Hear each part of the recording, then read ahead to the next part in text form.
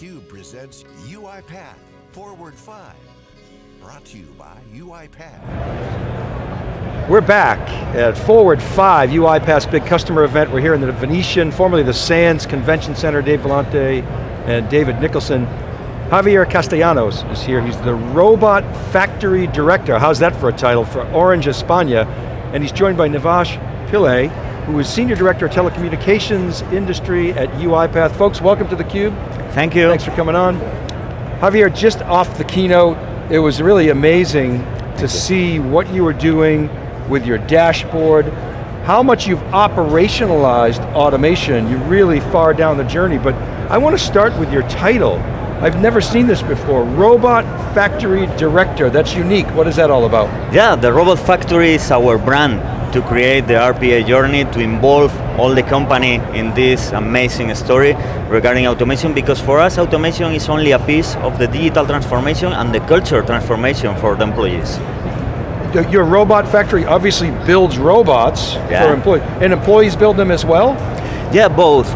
We have two different ways to build robots. We have a citizen developer program with more than 500 employees certified in UiPath technology, and they build small robots for the daily task, for avoid repetitive tasks, very boring. And in the other hand, we have the Robot Factory team automating the business, the core business processes, very complex in the telco industry, you know, and both teams working together, the community of employees, the best ambassadors to find new opportunities and for discovery for robots, and the Robot Factory automating real complex processes to impact in our customer satisfaction. So if a citizen developer develops a robot, does the factory then have to audit it and make sure it's governed, or do you add, maybe I'm not such a good developer, do you make it better? How does that collaboration work?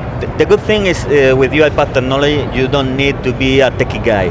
You can be a finance guy, and every morning you need a report, create an Excel, create a graph, put in a PowerPoint and send to your box. And you can create by your own a robot doing that task and going to the vending to take a coffee in the meantime that the robot is working.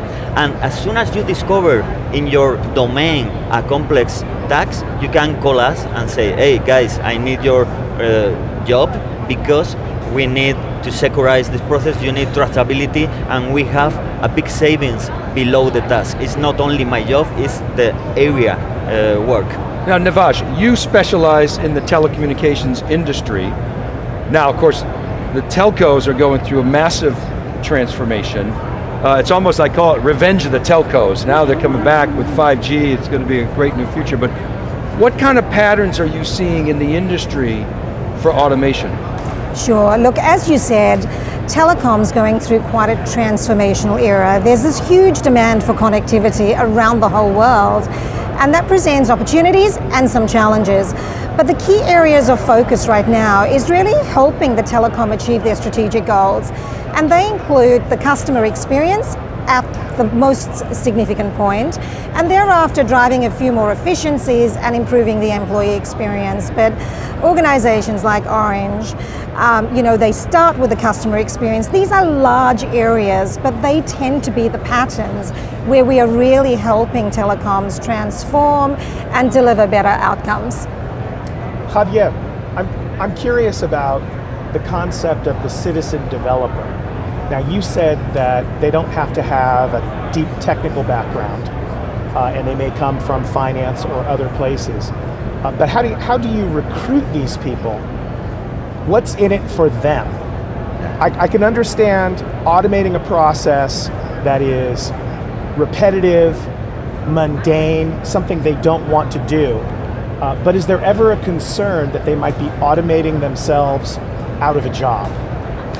Yeah, the people use the Excel, and 30 years ago, the Excel does not exist and changed our world. UiPath technology is more or less the same. It's changing the way that you are working with your desktop. Every morning you can create for your daily task a robot by yourself and execute in your corporate desktop, and then you can save this time or use to improve your satisfaction as employee, because sometimes in this kind of companies, we have a telecommunications engineering with a lot of talent making repetitive tasks. And with this technology, you can use your talent only to improve the processes. So we train these people. Imagine, and the training is very easy. A robot enter on the web, search in Google, make different searches regarding prices on device, create an Excel, and only in a few hours, that kind of people that we have in all companies, that very easy Excels and macros and these kind of things, is the people prepared to jump to the next step, to the robotization. So in all areas, in all departments, there are people prepared. In our company, 500 people. I'd like to get into a little mini case study, if we could, and understand. Orange, España is way deep. You should see this dashboard that Javier showed. I mean, it's amazing. I think you said €7 million business benefit so far to date, but you can slice it and dice it and look at a lot of different angles. But where did you get started? Did you get started, was it a bottoms up? In other words, an individual started to automate on their desktop? Was it a top down? The CEO said, we're going to automate. How did it, I mean, I'm sure you get this question a lot, Nevash, but where did it start at Orange? Yeah, our story is very linked with the finance department, because the citizen developers are saving internal hours and transforming the employee satisfaction and improving the talent and the reskilling of the people. But in the other hand, from the efficiency point of view, if you look for the finance approach, what happened?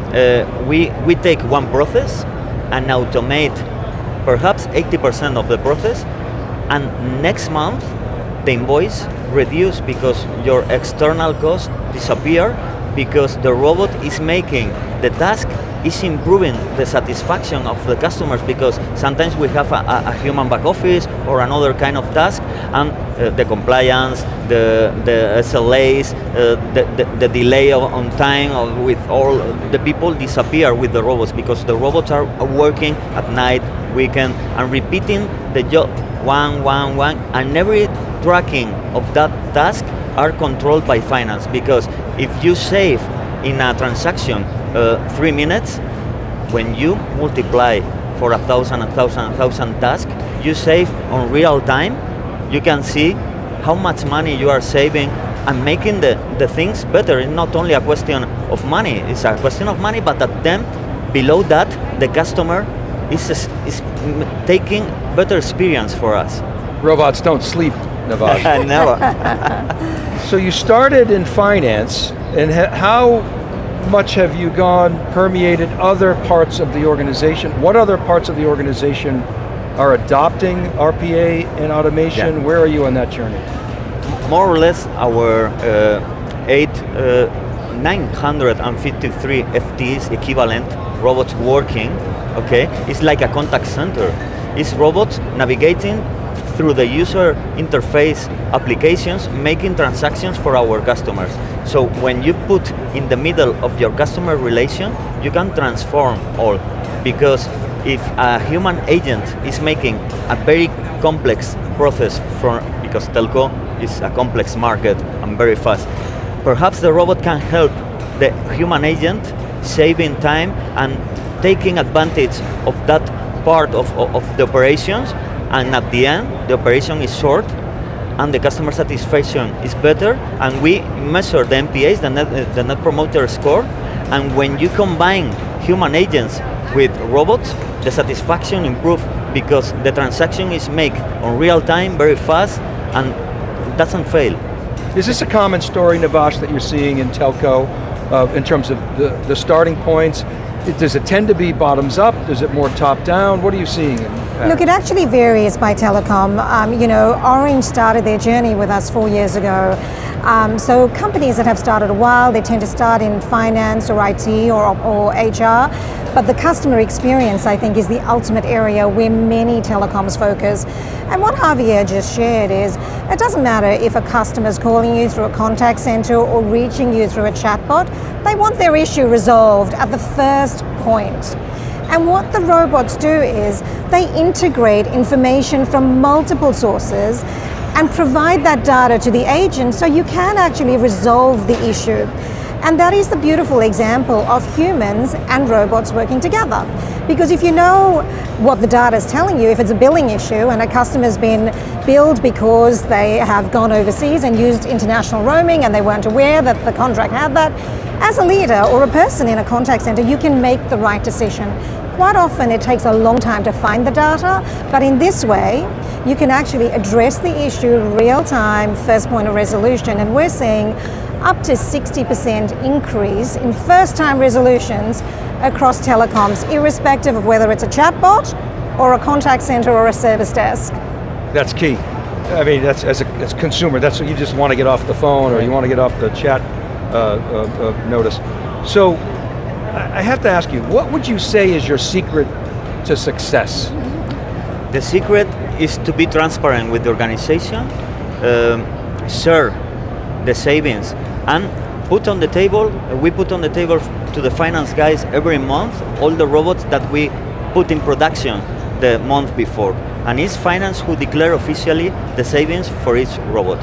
As soon as you reach this, the credibility appears, because it's not the robot factory team telling, oh, I'm saving a lot of money of the company. No, it's the finance guys that trust on you, and as soon as you ask more money to buy more license or to improve the processes and whatever, finance says, okay, these guys, as soon as we invest money on robots, we obtain twice or 3 times more by savings, and they are improving, not only for the quantity point of view, the quality is improving too, because when you, a brief example, when you have a Wi-Fi problem connection and you call to our contact center, there is an ecosystem for more than 25 robots working from the beginning of your call, testing your line, and making decisions if we are going to send you a new router or you have a connectivity problem, and the robot decides we are going to send to you a new installer at your home.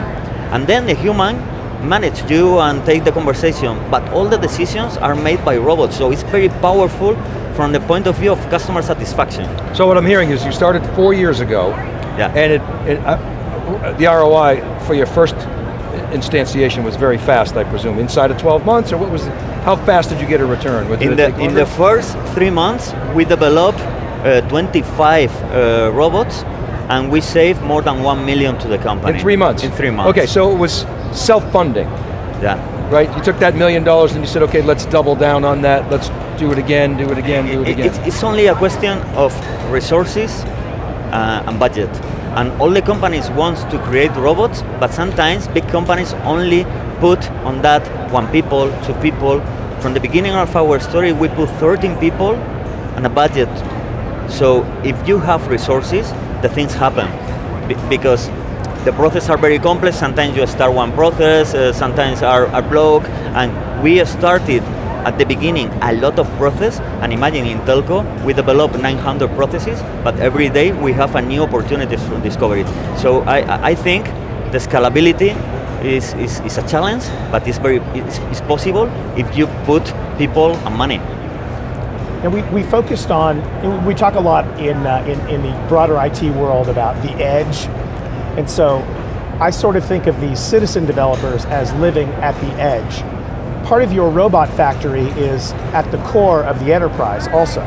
Is that correct? Yes. Now what has that looked like in terms of ROI cycles and development cycles? What kinds of projects do you work on at the core that are different than what citizen soldiers are doing at the edge? When we need to apply a discount or change your tariff or switch on your bonus or your voicemail, that kind of transactions with impacting customers are made by the robot factory, with robots made by the robot factory team, with a big traceability, with a big security, because, okay, which human awake the robot? We need to make a traceability because we have thousands of agents in the contact center working with robots, and we have a lot of security, traceability, and these kind of things. But in the other hand, internally we have a lot of tasks and a lot of processes for the citizen developers. There are very important tasks for the employee, perhaps not impacting in final customers, but we combine both, because if you only work in one way, the citizen developer are making a lot of savings in terms of internal hours, but it's not real money. But in the other hand, you have the robot factory business processes impacting the money. Combining both you obtain the most powerful tool, because the ambassadors, the employees are discovering you new opportunities. Last question, Javier. Why did you choose UiPath? What were the determining factors 4 years ago? Yeah, we were researching a lot in the market, but UiPath is very easy. You don't need to be an IT guy. People from customer care, people from finance, in every areas we have a lot of people learning this technology because it's easy, intuitive, and very nice from the point of view of look and feel. This is a common story. This is really, we've reported on this a lot. This is how UiPath really was able to get its foothold in the marketplace because of the simplicity. If you look at the legacy tools, and even some of the modern tools, they were a lot more complicated. Now, of course, UiPath is expanding its platform. So, thank you very much, Javier. You're welcome, thank you very much. Thanks for coming to theCUBE, Thank you very really much. appreciate it. All right, you're going to hear a lot of customer stories because that's what UiPath brings in theCUBE. Proof is in the pudding. We'll be right back at Forward 5 from Las Vegas. Keep it right there.